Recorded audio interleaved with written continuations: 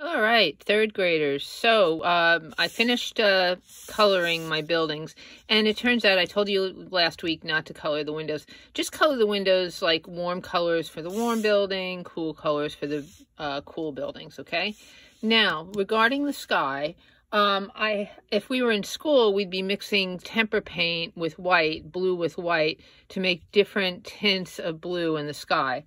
Our next best thing, if you happen to have watercolors, you can use watercolors to achieve the same thing. So you could take it and you can paint the squares, all right, with blue.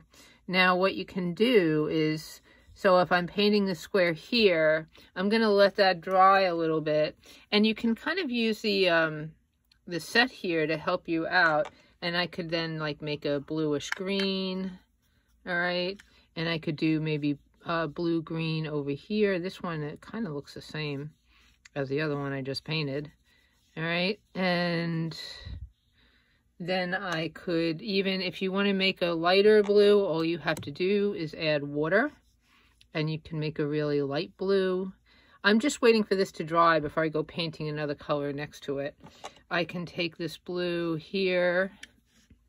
That might be a little too dark. And I could add some violet to it to make it kind of a blue violet.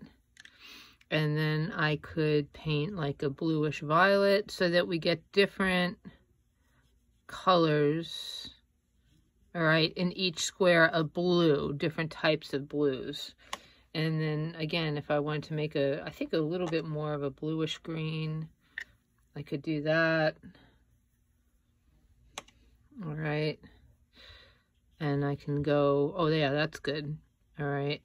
And I can do and make that. Now, okay, so that's for people that have watercolors at home. You can paint the whole background with the different types of blue in the squares. All right, if you do not have watercolors, there's a couple of other options you can use, all right? So here, if saying I could use a colored pencil, all right? And what I could do is I could do a straight blue like this, right? And then maybe in the next square, take, maybe if I have a slightly different blue, I could take it and I could also, same thing as with the watercolors, I could blend, take like a green, and I could make this like a bluish green by blending the colored pencils together, all right? So you could do that as well, blending different types of blues together with green, or I could take this blue and I could color it again here like this, all right? Outline it first before you color, of course. I think that would be a good idea. I'm rushing this as usual. So, and then I could even take like purple and I could color it. Yeah, and also if you want to make your squares, you can press and make some squares a little darker and some squares a little lighter, all right? You want to have kind of light and darkness among your squares as well. All right, so that's for colored pencil, right? Or, again, if you take crayon, again, I'll use my crayons here. I could always take my crayon and kind of do the same thing. Remember, if you want it to be light, you just have to color very, very lightly. All right, like this.